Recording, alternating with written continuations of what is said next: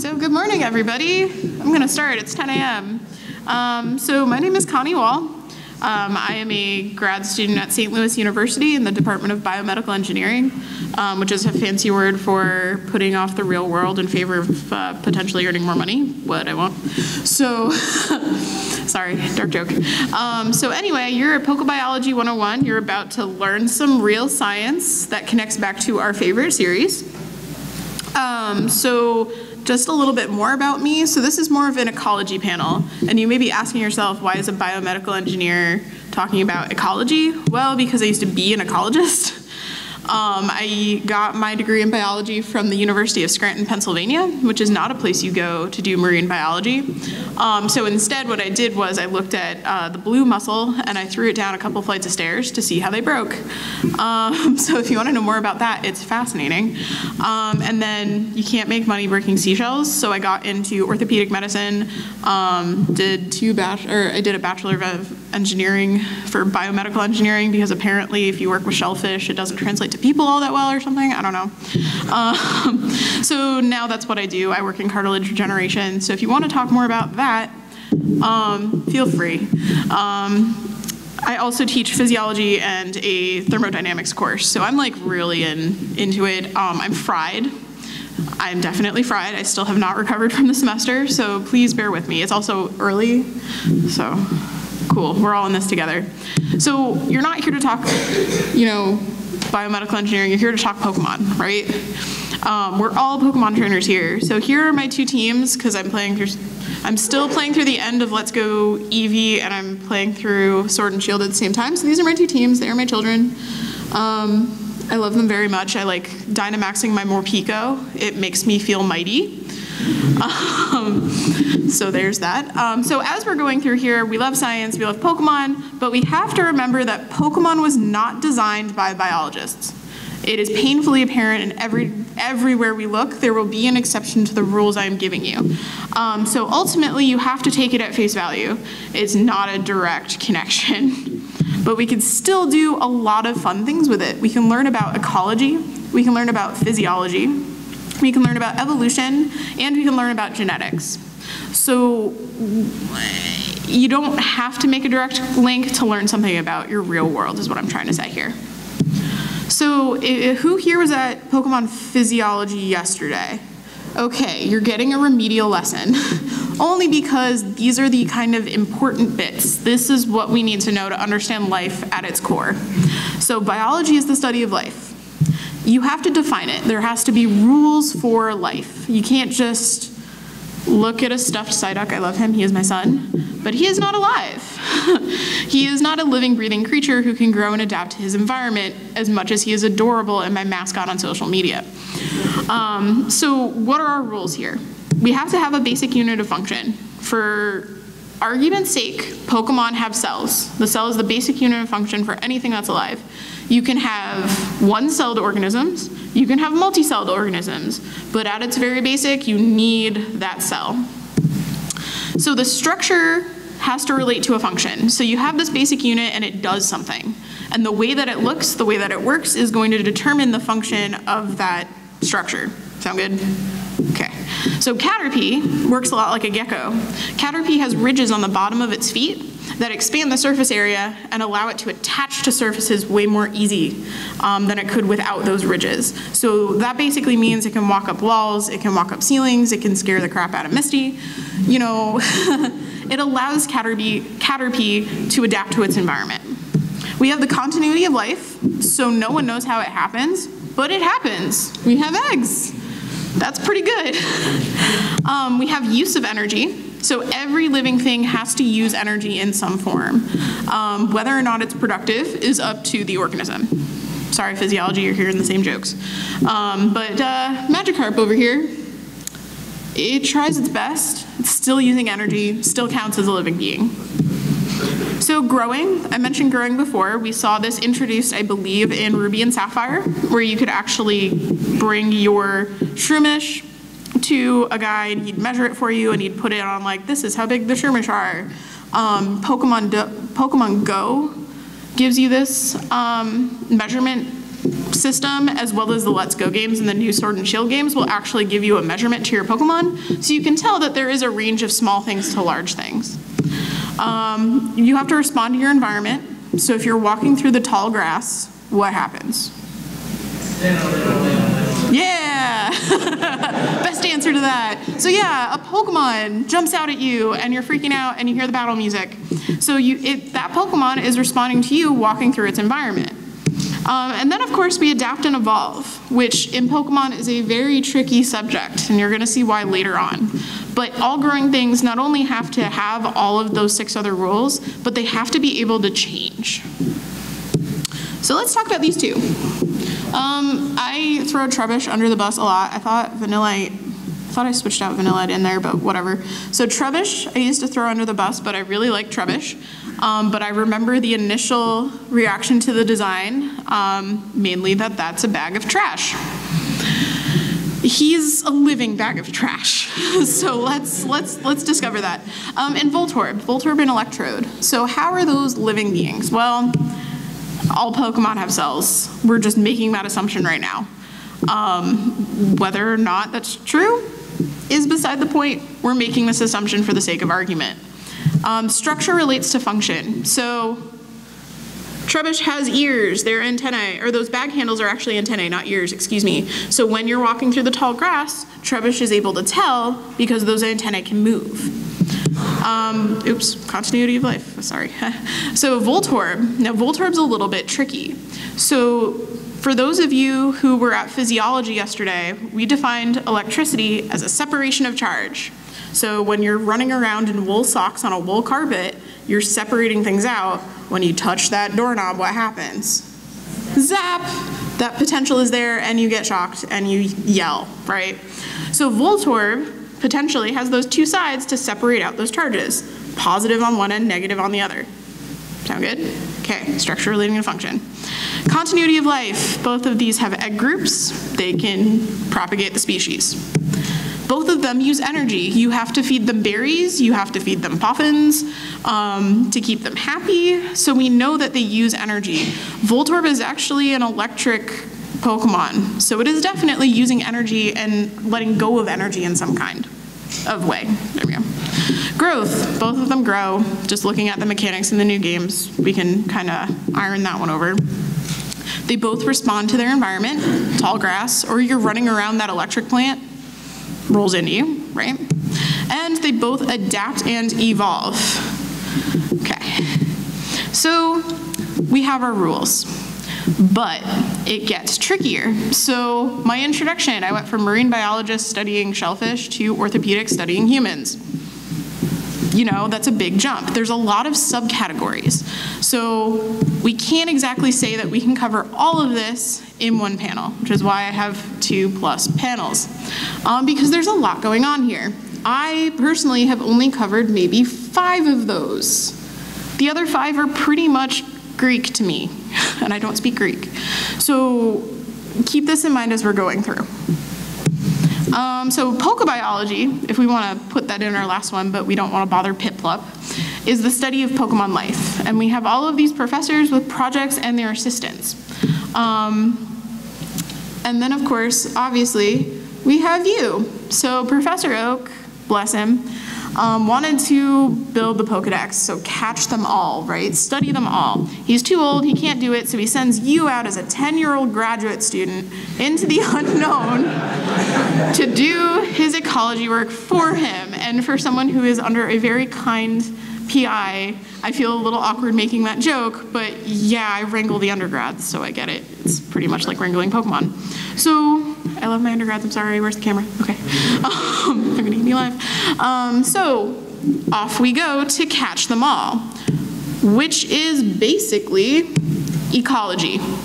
So you are now an ecologist. If you have all played through the games, that is what you are doing. You're studying the interactions between organisms and the environment. This includes the Pokemon that you're catching. This includes the trainers that are interacting with the Pokemon that you're catching, aka looking you straight in the eye and challenging you to a fight. So everything in the original games technically makes you an ecologist, so congratulations. What we want to know really is what is living where and why, how many are there, and how are they living? So Lapras, why does it live in the ocean? Well, it's a sea turtle situation. Sea turtle dragon thing. But it lives in the ocean because flippers, right? Geodude, the newest games, once Let's Go Pikachu, Let's Go Eevee came out, and I was walking around in a cave, and an Onyx just showed up, I think I screamed. I think I scared my neighbors because it was awesome. So you can actually see how many there are without having to walk 5 paces and run into a Zubat, and walk another 5 paces and run into a Zubat. So that was really cool. And how are they living? So Kamalas have to sleep for 18 to 22 hours a day, living the dream. So those are our 3 questions there. So let's tackle the first one.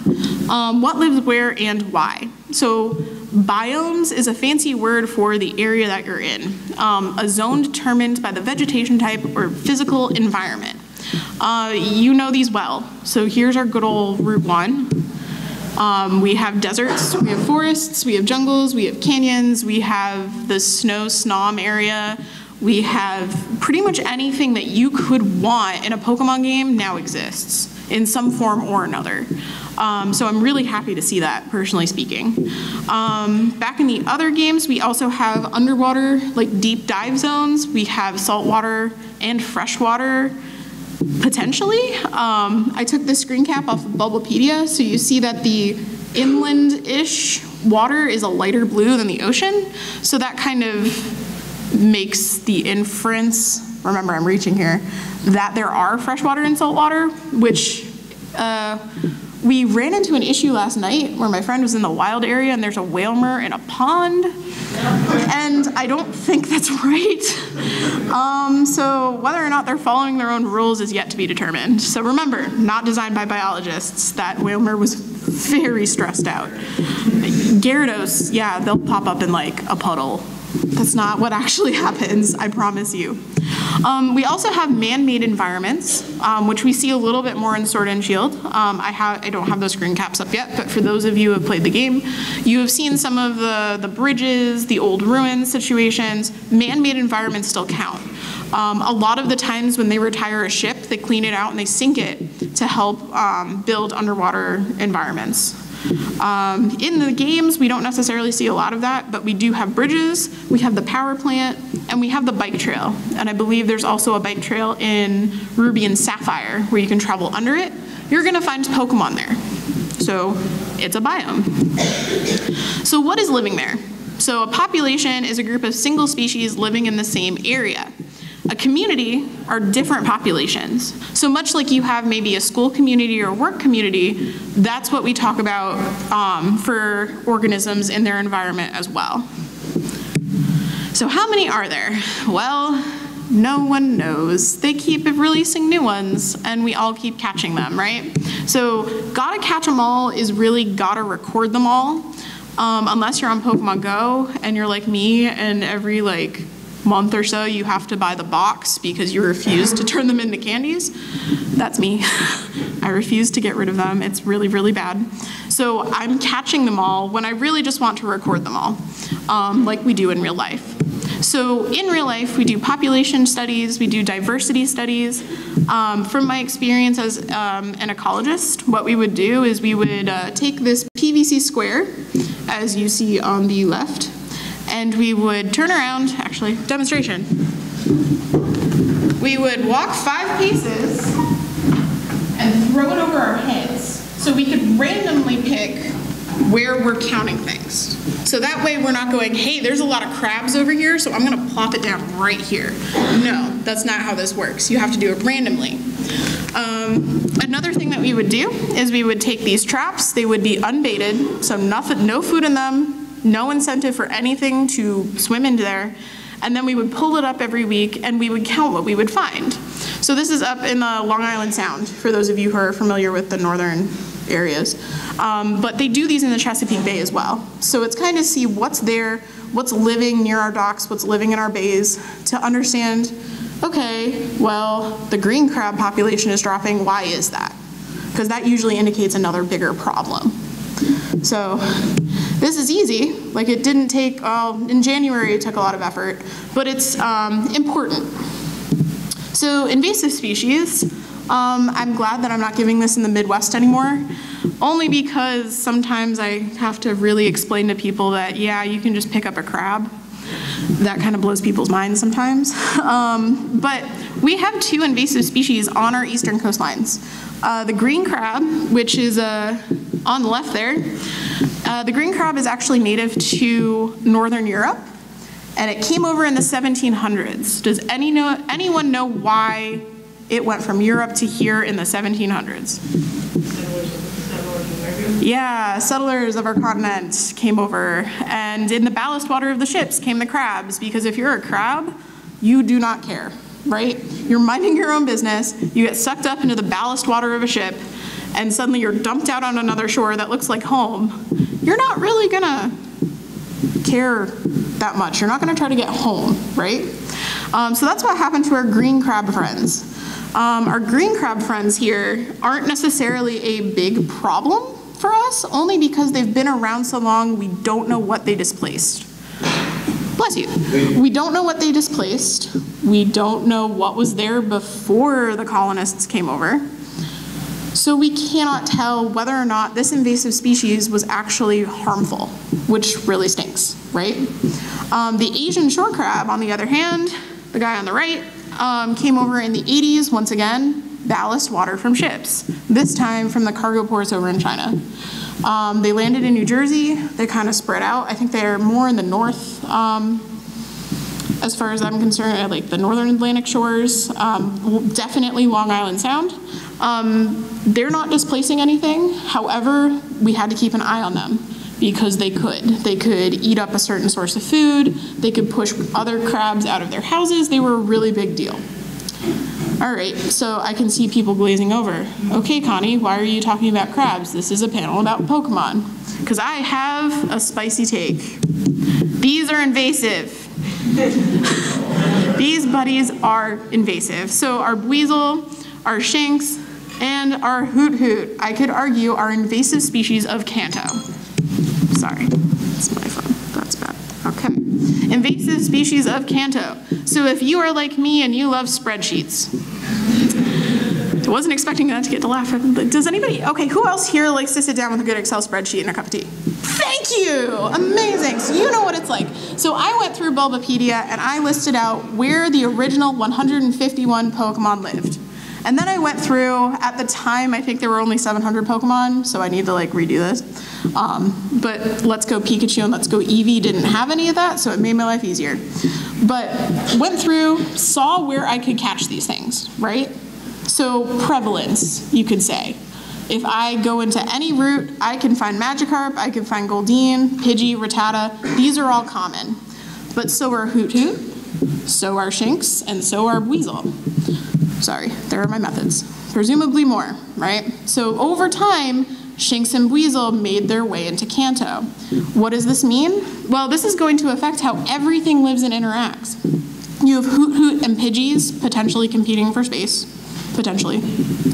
You have Rattata. Rattata are mice, Shinx are cats. What happens? Yeah, so, you know, that's a potential source of food that may be depleting. You have Buizel eating Tentacool, Magikarp, Goldeen, they're an otter, they're they're an otter slash mustelid. They're going to eat meat, they're going to eat fish. So you're changing the way these environments are behaving, essentially, what's in there and what's going on. So you can try this with Pokemon Go. This is back when Pokemon Go wasn't as complicated when I developed this exercise, but you can still do it. You can write down what you catch, the height, the weight, the CP, the moves, the whatever else that they're giving us these days, and you can write down where you caught it. These are, I think the user interface has changed a little bit, but write where you catch it. And then go somewhere else. So do this at home and then maybe do it somewhere else, or do it here and then do it when you get home and see the difference. That's essentially what you do if you're working as a populations ecologist out in the field. So, hooray, things you can do at home. Oh, there we go. Okay, so now that we know where they're living, how are they living? So are they interacting? Are they adapting? So interactions can be positive or negative. I kind of gave you a foreshadowing in invasive species, the two that I gave you. Not so much big hitters. Out in the Midwest, on the other hand, there's a lot of invasive plants. The European starling wakes me up every morning. They're also a huge nuisance. So they can be a negative influence. And overall, our Pokemon are adapting. So they're developing unique characteristics or behaviors. So here's a Kanto Farfetch'd, which is very, very different from a Galarian Farfetch'd because this Farfetch'd just wants to nest with its leek. The one in Galar wants to beat you up, which I found out the hard way. It took me like 5 tries to get one. So obviously it's going to adapt differently than its Galarian counterpart. So interspecific interactions are types of interactions. You have predation. Is this positive or negative? Thank you. This is a trick question. It depends on what side you're on. If you are that Pidgeot, you are eating good tonight. If you are that Caterpie, you are not having a good time, right? So it really does depend what side you're on. Competition, so competing for space. For those of you who had to park your car today, you are familiar with that idea of competing for space, right? You compete for food, you compete for basically just living. So potentially we have Dodrio and Executor here competing for space out in the Safari Zone. We also have symbiosis. Symbiosis is a tricky term here because we also have something called parasitism. Supposedly, the symbiosis here is that Shelder gets food and Slowpoke gets to sit up. So it's mutually beneficial. If the Shelder latches onto the head, then we get a Slowking, and that's a little more beneficial, I think, to both of them, because the Shelder gets food and the Slowking gets a brain. Not designed by biologists. Okay, so let's move on to some adaptations. There was a whole panel about it yesterday that was also recorded, so you can catch that as well or ask me about it. But adaptations are characteristics or behaviors which enhance survival, which is my jam, because I'm a physiologist. So Chinchou live where? At the bottom of the ocean. So they have little bioluminescent antennae to help them see. Macargo, where do Macargo live? In the middle of a volcano. It is supposedly very, very hot in there, and they are apparently very, very hot, 2,300 degrees Celsius. A 10-year-old wrote the Pokedex. But they upkeep their heat so that way they're not injured by the heat coming off of the volcano. We have Caterpie, which we already talked about. That's that gecko-like adaptation that allows them to scoot all over. And then, of course, Kangaskhan. So Kangaskhan has an adaptation that we see in the real world. Marsupials carry their young in a pouch. Whether or not that small Kangaskhan ever gets out of that pouch and lives its own life has yet to be determined, but once again, we don't know. So then we have things like this. So I didn't add any of the new variations on here, but we do have our different forms in different regions, which makes perfect sense. So here we have the Rattata, so a Kanto Rattata and a Alolan Rattata. And my theory here, bear with me, is that our Kanto Rattata should have been a different color, should have been dark black, dark brown. But if you are a hungry pharaoh and you see something purple in the grass and it's kind of squiggly, are you going to take the 50% chance that it's food or something that will fight you? Are you going to waste that energy potentially fighting an Ekans? Probably not. So our Kanto Rattata actually adapted to its environment by changing its fur color over time. That's just my theory, don't quote me on that. All right, and then we have this guy. I love this guy. I love this guy so much. I wish I had like a pen of him to have in the office because really this is a plant adaptation. However, they are different species of palm tree. So I believe the Kanto Executor is a brush palm And then, of course, we have the tropical palm for our Alolan variant. This not only depends on the type of plant, but the type of sunlight they're getting. So you'll notice, actually, that the Alolan executor has darker leaves. That allows it to photosynthesize in a different, more efficient manner than that of the brush palm. So that was explained to me by someone who works at the Botanical Gardens over in St. Louis, and I was very, very happy about it because I don't understand plants. So actually, Alolan executor is way cooler than I ever could have thought.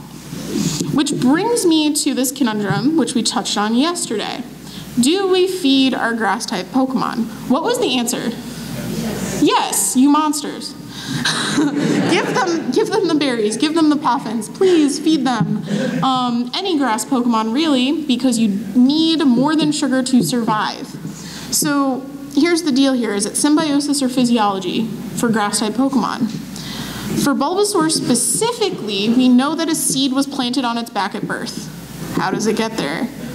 Why is it there? We don't know still. But we know that it gets larger as it grows. So photosynthesis and cellular respiration are two processes. We all use cellular respiration. Where does cellular respiration happen? Which is the... Yeah. Didn't think you'd use that outside of high school biology, did you? Congratulations. So cellular respiration makes our energy and it uses sugar. Photosynthesis just so happens to make sugar. These are two processes that involve carbon and a lot of molecules. We went over it yesterday, so those of you that missed it, you don't have to suffer through it today. Congratulations. But our grass-type Pokemon have both of these tools. And as our Bulbasaur grows, the leaves grow, right? And it gets a flower. That means that it's able to get more energy through this electron transport chain. And of course, when it gets really big, the flower is said to take on vivid colors if it gets plenty of nutrition and sunlight. So here's the deal. You have to feed your Bulbasaurs, your Ivysaurs to get to the Venusaur. That way the Venusaur can be bigger, it can have bigger leaves, it can have different color leaves, and it can absorb more energy. So we see this in the real world. We have carnivorous plants. So carnivorous plants, those of you who have them, you know you have to feed them a mealworm or have a steady stream of fruit flies in the house. So that way it can get its nitrogen, its phosphorus, so it can build up itself, essentially. So feed your grass types. Okay. Oh, that was good timing. Nice. All right, so here's a quick recap. So we talked about ecology, which is the study of interactions and relationships within an environment. We talked about how biomes set the environment. Invasive species are new populations within a community that are causing problems and making mischief. Communities are groups of populations that interact. I should switch those. Most species are adapted to their specific environment. So if you take something out of its specific environment and it cannot adapt, it will get injured. All right, so let's, that's weird. So let's talk about the origins of Pokemon now. We talked about ecology. How are we feeling after that? Okay, so here comes the disclaimer. This is a biology panel. We are not going into legendaries. We are not going into the lore of how Pokemon came about. That is for a separate panel, theology, philosophy, whatever. Not me, okay? So keep that in mind as we're talking about the origins of Pokemon. So really what we have is the fossil record. What's found in the ground. Sword and Shield do a really bad job of this. Because you can just mix and match and swap and do whatever the heck you want with your fossils. That is not what happens in real life. First off, there's no Jurassic Park. Also a bad idea for many different reasons. And you really don't want to wreck the shiny things in the ground. Like what is found in the ground should kind of stay in the ground. We know where it is, we know what it is. Let's not disturb it too much. But the Pokemon series is like, nah, let's revive them and make them fight. So here we have our, oh my gosh, I'm blanking. Hello, brain. Oh my God, Tirtuga. We have our Tirtuga, and then, oh my God, good morning. Aerodactyl, thank you. I'm so sorry, fried brain. Aerodactyl, and of course, Lord Helix. I don't remember where I have him, but he's in here somewhere. So we have our fossil record. We also have a written record. Basically, a written record goes off of the fossil record. It's going, okay, these things were here beforehand. So unknown are actually Pokemon, right? So that counts as record of them existing, and then of course you can catch them because they peel off them. It's weird. But we have a written record, and we have some unchanged and surviving species. So Relicanth is actually based off of a coelacanth, a deep water fish, and then you have Mammothswine, which is based off of a woolly mammoth. We no longer have woolly mammoths, but the Pokemon world does, and that's just a really blatant example of it, of an unchanged surviving species. My favorite example, however, who recognizes that? It's a horseshoe crab, yay! So who has helped these little guys stay away from the seagulls? Anyone? I have. So which people in here are scared of horseshoe crabs? Is there anybody who's like really freaked out? Okay, I'm here to tell you that they're friendly. They're not gonna poke you. I promise. That tail on the end is meant to help them flip back over when they tip over. So what seagulls will do is that they'll try and flip the horseshoe crab over so they can get to the nice good insides, but that tail sticks into the stand and flips them over. Much like those robots on BattleBots, which I think is also really cool. Talk to that after. But the horseshoe crab, really neat. It's stayed the same for millions of years because if it ain't broke, don't fix it. The only sad part is I don't remember, so I used to work in the, bless you, I used to work in the Long Island Sound area. So Connecticut had protections for horseshoe crabs. Connecticut said that you cannot fish for horseshoe crabs past a certain number. New York, on the other hand, nah, fish all of the horseshoe crabs you want. And you may be saying, Connie, I have never eaten horseshoe crab before. What do you mean people go fishing for horseshoe crabs? Well, horseshoe crabs have a different type of blood than us, which makes sense because they're in a completely different phylum. However, they have an enzyme in their blood that will clot if it finds impurities or bacteria. So there is a test done by the FDA on vaccines and insulin and basically anything else that goes into our bodies that's a liquid that uses horseshoe crab blood to test for impurities. So Connecticut says, okay, Pfizer, you can't fish more than 500 horseshoe crabs. New York, nothing. Do we trust corporations for that? Not necessarily. I've said that really quietly on purpose. So here's the deal. So if you live in an eastern Atlantic state, I think the Chesapeake Bay has very good protections for horseshoe crabs. I think the populations have actually risen. At least that was at my last check. But if you live in New York, if you live in Delaware, you live in New Jersey, double check with your state representatives. That is my soapbox. Like, keep the horseshoe crabs alive because otherwise we will have problems. Sound good? Also, they're wonderful critters. I love them. Okay, soapbox done, promise. So now we get to talk about the fun things. The whale lord in the room. I'm not talking about Skitty. That's a, yeah, I'm gonna let that one sit. I promise you I'm not talking about Skitties. We're actually talking about something more fun than that. We're talking about evolution. So this is from VG Cats. If any of you know, VG Cats are super effective. Great series, kind of slow to update, but to each their own. So what? Bulbasaur is evolving. Congratulations, your Bulbasaur evolved into Ivysaur. No, it didn't. What is that old man talking about? Because that old man is right. Shocker. That Bulbasaur did not evolve. So let's talk about the E word and why I am so picky about it. So evolution, someone clicked for someone. Evolution is defined, formally speaking, as descent with modification, typically passed down through generations.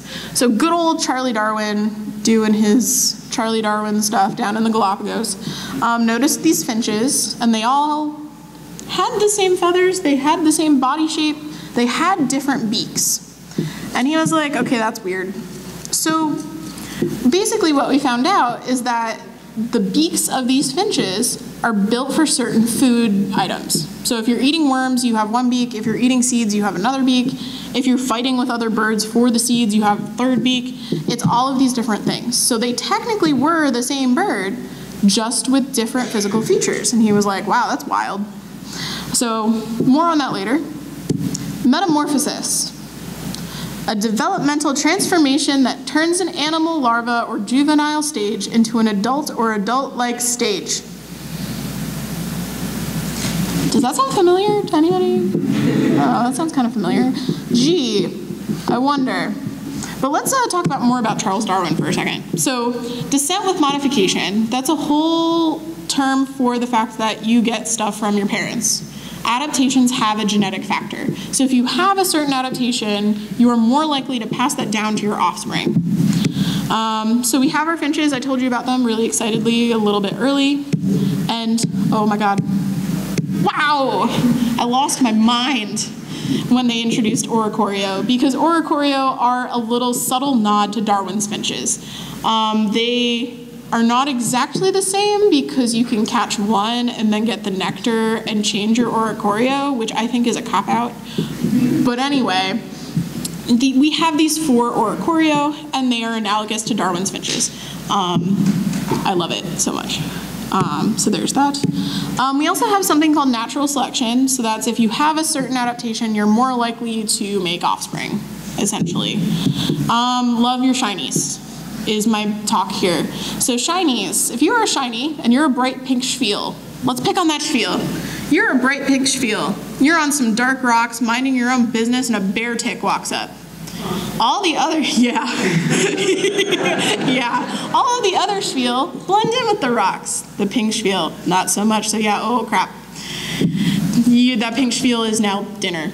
Or you're a red Gyarados and you were unfairly tested on, and now you're in the Lake of Rage, and all you want is a nice other Gyarados to settle down with, but no other Gyarados will come near you because you are bright red. Or just a purple Wailord. Also probably not going to do so hot. So love your shinies. They probably can't do so well in the wild. So love them, cherish them, give them to your friends. They will not make it. So shiny hunters, you're doing us all a service. Okay. So how are we tracking evolution? So what we do to track these changes, because we're interested, right? Like where are things moving, where are things changing, right? That was part of our rules. So we use phylogeny, which is our relationships between the species, and we build phylogenetic trees. I have yet to be at a convention that gives me a big enough screen to show this in its full glory. There was a paper done out of UC Berkeley that actually was someone's master's thesis. I was totally jealous about this. They built a phylogeny of all 800 some odd Pokemon at the time, and they used algorithms to map them out from water type Pokemon. And from Mew? Yes, from Mew, and begin in the water. So it starts with the water types, and they map out by type. That was just the way that they hypothesized it. There are a million other ways to track Pokemon evolution, descent over time. They published this. Once again, my jealousy knows no bounds. If you would like the citation, I have it at the back of this presentation because it's a great read. They tell you what software they used. They ran their computers for like a week straight because the software had to run. They did this with Pokemon to show that you could apply their algorithm. And then I'm pretty sure they went on to do something real with the algorithm, but this was really neat. It was a great way to show a model. Anyway, geeking out. That's why I'm here. Making these is also super hard, so good on them. So we talked about evolution. Now let's talk about metamorphosis, which sounds an awful lot like Pokemon evolution, where you go from a baby type Pokemon and you metamorphose or you change into another Pokemon that could potentially reproduce, or even another Pokemon that could potentially reproduce. So if you take anything away from this panel, other than the fact that it's 10 a.m. and I'm tired, please take this away. It's not Pokemon evolution, it's Pokemon metamorphosis. But from a marketing standpoint, you don't want 6-year-olds running around saying my Pikachu metamorphosed into a Raichu. So I could see why they made that choice, but metamorphosis. Cool? Take that away, thank you. Yes. All right, yeah! So, another quick recap. So fossil record, Remains found indicating past species. Evolution is descent with modification. Metamorphosis is Pokemon evolution, and it's a transformation from a juvenile to an adult. We have a phylogeny, which is an evolutionary relationship, how we got from point A to point B over time. Phylogenetic tree is the depiction of those relationships. And wow, it's 40 minutes of just straight, solid bio. How are we feeling? Okay, feeling good. No one has left yet. This is great. So qualifications of life, we talked about the rules. You can't just label anything as alive. You do have to fit it into the box. Ecology, we talked about biomes and invasive species. We talked about adaptations, evolution and metamorphosis, and tracking that change. So like, pat yourselves on the back. Especially those of you who are hungover. Good job. Excellent job. So here are my citations. I don't own any of this. Don't sue me. I don't own any of this. I'm using this under Creative Commons License 9. I did, however, organize this entire presentation as well as Pokemon physiology. So that I'll give, but I don't own Pokemon. Here's the phylogeny if you would like to take a photo of this slide. I also have I will have the slide up here once I'm done if you need a better view of it. I thought I had a QR for it, but I think that's the next slide. The comic was Super Effective number 50 at VGCat/Super Effective. Great series. And I'm married to my Campbell's Biology 9th edition. Here are some cool people who have helped me throughout the way. Sorry, Mom. Oops, this is an old slide demo. Sorry for my bosses back in Missouri for peacing out for a couple weeks. Check out the two in orange, Andy Cluthy and Professor Saccharum. They helped me out a lot. And everyone in purple is great. And Marty is my brother. He has a Gumi farm. If you need a Gumi, hit him up. Here are some contributors from past conventions. Oh, there's my QR code. There you go. There's a better citation. It's all in IEEE as well if you need to put it into Zotero. It's a great time. So yeah, with that, Shar, can you help me out with the questions? I don't know if that microphone works. Can you check and see if that microphone works? Nope. Nice. Okay, so what we're gonna do is Charlotte is going to run around the room to hands because I am indecisive. I moved from Connecticut to St. Louis and now I'm too nice to live my life. So Charlotte is going to run around to answer questions, or pick up hands, repeat the question back to me, I'll repeat the question back. We'll figure it out. Mr. Sweaterman over here. Okay. So the different sizes of food, are those adaptations, or would that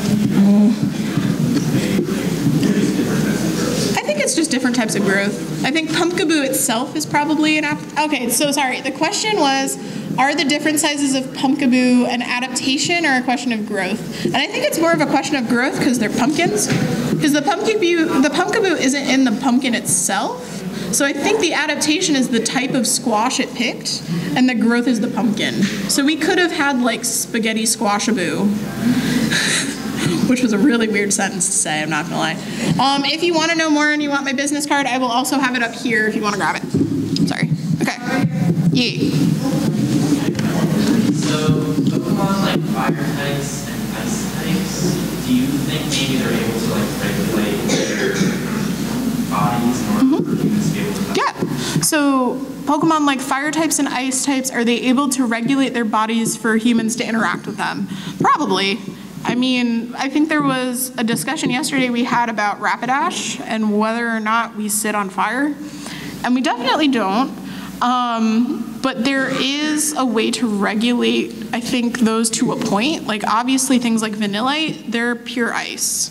So you probably need gloves to touch them, but I'm sure that they don't want to hurt their owner, or sometimes they do, maybe, depending. But I think there is a regulation to that, because you also have to be able to regulate your body in an environment in general. So that's homeostasis, essentially. So the ability to stay put, essentially, in any given metric. So that means like, if you're just sitting here, you're not like sweating, you're not shivering, you're just kind of you. But if you were hot, you'd start sweating to cool yourself down. Same basic idea, I think, with the extreme types, but to a point, because you don't want to freeze your Macargo. It's probably not the best. So, Not that you could. Not that you could. No, 2,300 degrees Celsius. Yikes. Flame body. Yeah, flame body. So. one of the earlier episodes when Ash first got a Pokémon and it like worked. Yeah. Then they put it like some more something slide. Yeah, so the comment up here was Ash tries to make friends with the Ponyta and it burns him. And then towards the end of the episode, through the power of friendship, it likes him and it doesn't burn him anymore. So yeah, absolutely, we've seen proof. So thank you. Yep. So you mentioned that there were a couple species you thought were invasive, and then you cited some real examples of crabs that weren't too damaging to the environment with analogies. And my mind went to, I think it's the Asian carp over. Oh yeah. It's really tearing up, and it's a big problem. Yes, zebra mussels too. Yeah, that sounds familiar. And I'm curious if you think either those three or anything that stood out to you as this species or this Pokemon is actually doing some significant damage, having some negative impact. I would throwing off their environment. Yeah, so thank you for that Asian carp reference because I've had Asian carp. It's tasty. They had it for free at the Illinois State Fair. That's how much of a problem it is that they're just handing it out. Delicious. But I think the question was, is there any Pokemon that have that same negative effect? Right, yeah, that I can see. So I would say Weasel. I think Weasel is an honest problem because you have basically an alpha predator there. You have something that's at the top of the food chain that's able to eat everything in the water. And if you let that go unchecked, you're not going to have the basis of the food chain anymore. I'm trying to think of where else I see that in the real world. It's been a while since I've been in ecology, which is why I'm rusty. I know that Japanese honeysuckle out in the Midwest does that to the plants in the environment. It takes up space and the nutrients, so everything else dies out around it. That's the plant analogy. The Asian carp is the same way as well. It's taking up space and it's eating the bottom of the food chain, which means nothing else can live, essentially. So, thank you. Yeah. Sorry, she's running. Domestic cat, oh, absolutely. So I used to, sorry, I will get to you, but you're right. So I used to have I used to be not educated on the subject. I'm like, no, like let them out. But no, domestic cats, not only is it a danger to the cat itself, you are killing native bird populations. So as much as you think your kitty can defend itself, it can't really. Or even if it can, it's killing other things. And I love my dragon. I wish I could, I don't think I have a photo of my cat. I would totally show my photo of the cat. My dragon is a Norwegian forest cat and she is a huntress. And she stays inside. Oh yeah, she's beautiful. Come see a photo of her. She stays inside because she will kill everything in the yard. She will try to fight a bear and win, honestly. Like, my friends have seen this cat. So keep your cats indoors because they are also a native invasive species, which is defined as something that's not necessarily from another place, but has been released into something that's not its proper area. You're seeing this actually with black bears are going down in Missouri. They're a native species, they're on the continent, right? But they're moving south and they're causing problems. So, stuff like that. Okay, thank you. Forget about that. Yes? I'm just curious what your thoughts are on Hugo and Marowak from a biologist. We had someone bring it up. I think the man back there actually brought up the fact that maybe Marowaks are just really maladaptive to childbirth or egg laying, and the Marowak naturally passes away, which doesn't explain the daycare center. Does not explain the daycare center at all. But something like that potentially, or it's just a really weird species that just eats its young, or like kills off a parent, like like spiders. Spiders eat the male. Sorry guys, but it could be something like that. There's a million theories. I do like the whole thought that a Marowak is maladaptive to breeding though. So yeah. Okay. Sorry, Charlotte will come up. You're good. So you mentioned earlier that you figure that grass types still need to eat like regular food on a regular basis. I wondered if you'd ever considered the theory that there's a more sort of like, I don't know if this is the right term, but like kind of like hybrid carnivore, where it's like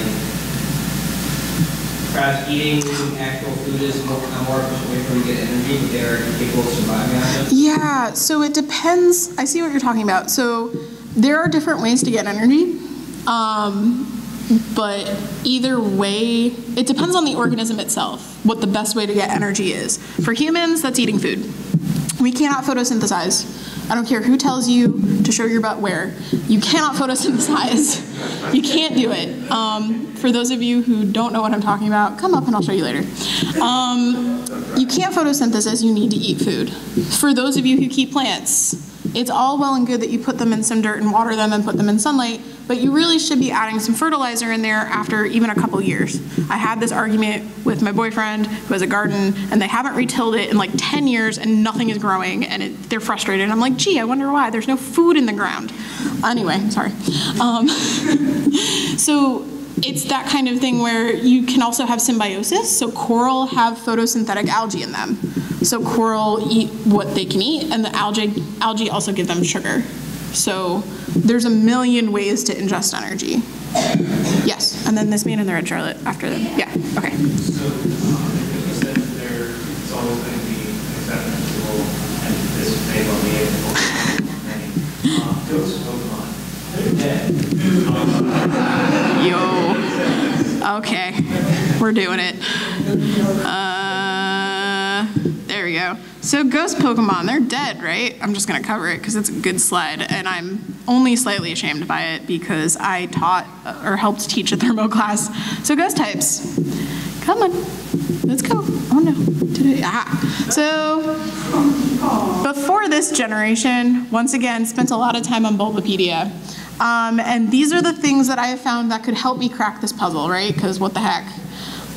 Basically, it boils down to there's a gas component, there's some kind of thermodynamic component, there's a fast energy release, because when you release energy quickly, it's a sound. If you release it slowly, it gets hot.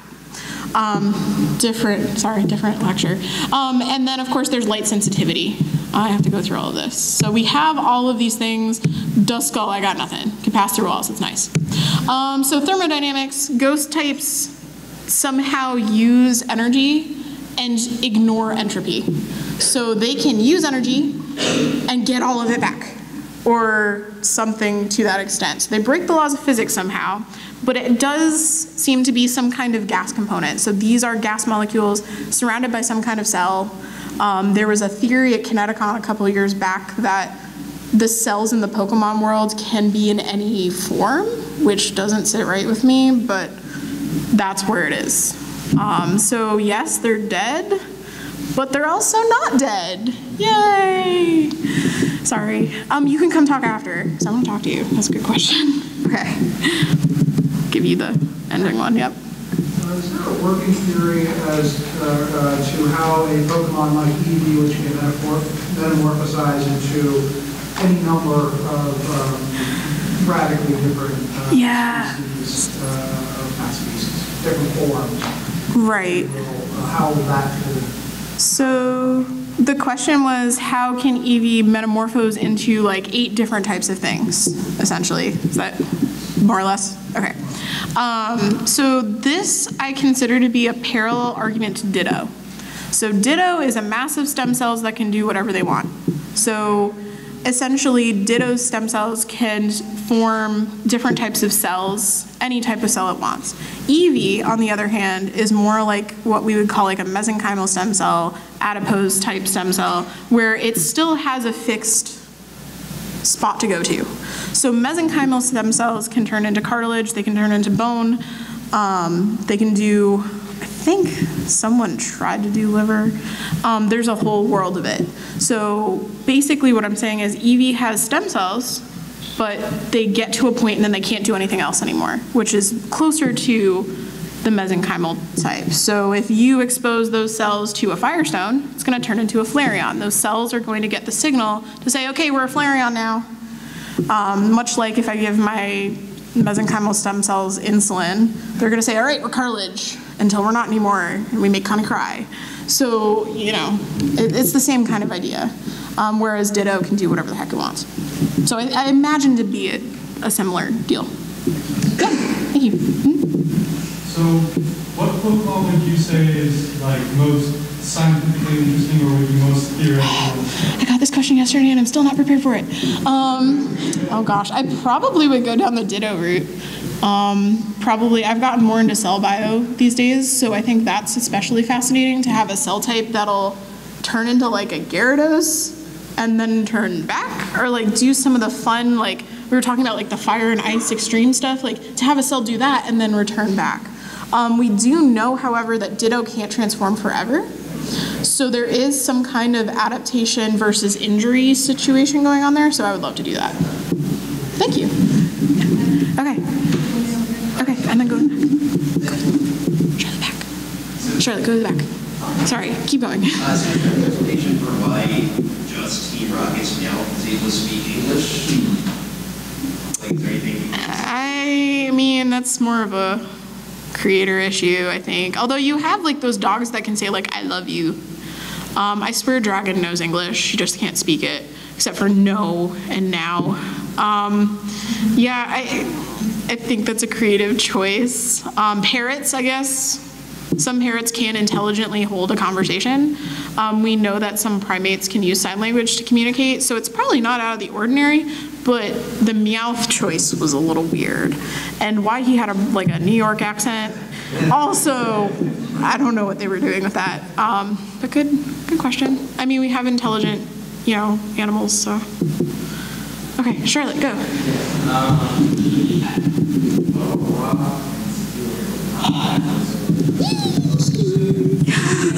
I'm in the right slide. I'm going to leave that one up while I go looking. So rock and steel type Pokemon are just specialized cells. They just have specialized cells that create mineralized tissue. So really what happens is you just everybody's asking me thesis questions today, because this is being recorded, right? I just do my proposal right now. So really what happens is you have specialized cells, they secrete certain proteins, and those proteins are able to trap minerals into a matrix, what we call a matrix. So it's kind of like you're making concrete, where you lay down the rebar, right? So that's our protein, and then you have concrete filled in. That's our mineralization. So that allows for tough stuff around some soft stuff. So you can still get blood vessels in there. You do this, they do it all the time. Bivalves are amazing with their mineralized tissue. They're able to secrete these proteins and take whatever they want out of the water and shove it in their shell. So if you see a really pretty seashell, by the way, it means it was in polluted water. Sadness. But that's where rock and steel really come from, in my opinion, just because we see it all the time on Earth. You do this too. Your bones are mineralized tissue. You all rock. Hey. All right, cool, go. So to kind of expand on that EV question that was asked earlier, certain animals that do that more close to real life, they can only do so under certain specific environmental conditions, right? Mm-hmm. So is it possible that you use something like that where it just has a wider range of conditions than most other creatures that we're just using? Yeah. Yeah, absolutely. Like I said, you have a certain stem cell, you're going to give it a certain communication, you're going to tell it what to do, and it's going to do it. Or it's going to laugh in your face, and then the next experiment is going to do it. Whichever. So yeah. Okay. Pause. This is our last question because it's 10:58, and I need to let people set up for the next one. So if you would like my business card, they're up here. I'm going to finish up this question, and you can meet me outside if you want to talk more. Okay. If Mewtwo is a clone of Mew, why isn't it just another Mew? Because they messed up. Okay. No, I mean, there's that. So Mewtwo was also supposed to be an improvement upon Mew. So what they were doing is they were messing with Mew's genes and altering them to the point where you have Mew, but you have a better version of Mew. So it's kind of like using that, DNA altering technology to say we want this part of the DNA but not that part, but hey, wouldn't it be neat if this was a dragon type 2 and injecting some of that in? Yeah, it's just kind of we want to make the biggest, baddest Pokemon we can, so let's just splice everything in there. So that's why it doesn't look like Mew, because it is, but it's better. Ultimate designer baby. Yeah, literally the ultimate designer baby, thank you, because it is. So yeah, if you see that technology, that is real life technology now, which is kind of spooky. If you want to have that chat, probably outside later, because I do have to pack up and let the next person come in. So thank you all for coming.